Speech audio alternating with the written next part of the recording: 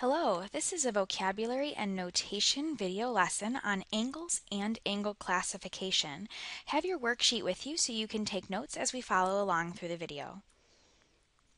The first thing we're going to do is we're going to define three terms and draw some pictures about angles. The first term is angle, and an angle is a figure that consists of two rays with the same endpoint. So let's go ahead and draw that. I'm going to have two rays, but they have to have the same endpoint, which means that the next ray must come from that endpoint. This is an angle. Two rays. Now, the next two words are going to actually help us describe this angle. Our vertex is actually the shared endpoint. So we would consider this the vertex. It is the endpoint that the two rays share. The sides are the two rays. Remember, our rays are named by the endpoint and then another point on that ray. So this is how we will name and describe our angles. So let's go ahead and put some labels on here. I'm going to change colors so we can see it. It'll stand out. Let's do X, Y, and Z. And if I were to say, what is the vertex of this angle? You would tell me the vertex is point Y. And I say, well, what are the sides of this angle? And you would name them as two rays. You would say ray YX, that's one of the sides, and ray YZ is another side. Again, I'm naming them as rays, which means I must start with the end point. All right, we're going to take a look at different ways to name angles. We've talked about the parts of an angle, and now we actually want to talk about how to name the angle. Start by drawing one picture. We're going to be putting two pictures in this diagram, so make sure you leave room. Our first picture will look like this. So we have an angle, we have an end point here, and we're going to put 2 points, one on each of the rays so we can see them. And I can name this angle in 3 different ways. The first way is the most simple, basic way to name it. I'm going to use this little symbol to tell us that it is an angle, much like we use the ray symbol above the letters when we talk about a ray. So this would say angle N. And that's because it's vertex, so it tells you where this angle emerges from, where does it begin. Another way to describe this angle or to name it would be to name it with all 3 of the points. And here's where we're actually going to get 2 different names. But I must put the vertex in the middle. So I'm going to do MNP. Now you say, well, somebody else might say, what if I went the other direction? And that's just fine. So our third name would be PNM. You must put the vertex in the middle. Let's go ahead and draw another picture. This one's going to be a little bit trickier.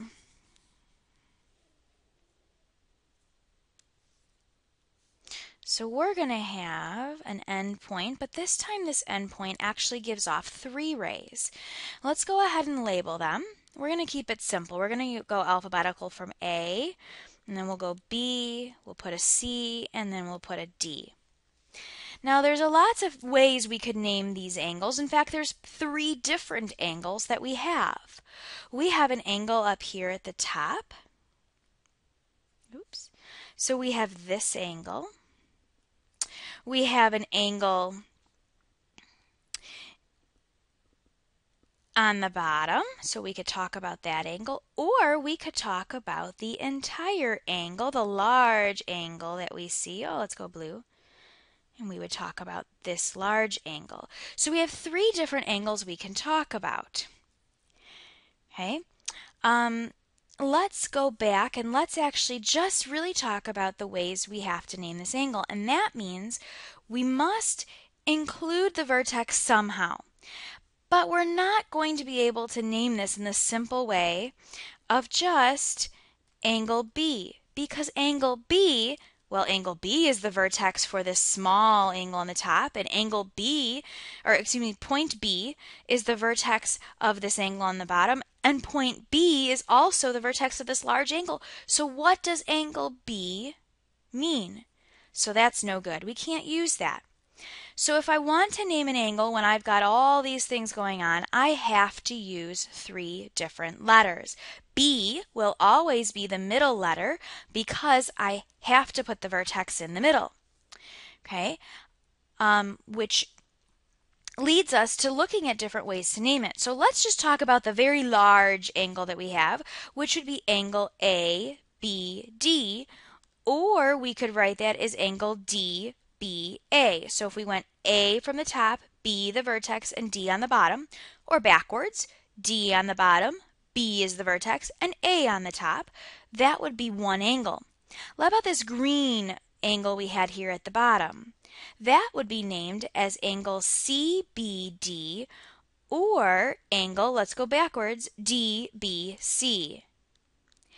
Those are both correct for this small angle here at the bottom. We talk about this angle right here. But notice B is the center, the middle letter on all of my angle names. The last thing we're going to do is we're going to be classifying angles. And when we classify angles, we're really going to be talking about the angle measure. Our angle measure is, well, let's just go with it and we'll draw a picture. So, acute angle. An acute angle measures the size of the angle is between 0 degrees and 90 degrees. Okay, between 0 degrees and 90 degrees. Now it's between that because as soon as we are exactly 90 degrees, we're talking about a right angle. An obtuse angle is between 90 degrees and 180 degrees. Again, it's not going to be equal to 90 degrees because that's a right angle, and it's not going to be equal to 180 degrees. It's going to be between them. And the reason it can't be equal to 180 is because a straight angle is exactly 180 degrees. So let's go back and draw some pictures. An acute angle is just a very small angle. It is less than 90 degrees, between 0 and 90 degrees. Our right angle, kind of boring. Our right angle is exactly 90 degrees. Not a lot we can draw for that one. Our obtuse angle is a nice large angle that is greater than 90 but less than 180. So here would be our obtuse angle. And a straight angle, believe it or not, kind of looks like a line, and it is 180 degrees. On the back of the worksheet, you're going to find some problems that will talk about the parts of angles. We'll talk about classifying angles and naming them. Go ahead and try that worksheet, and that's the rest of your assignment.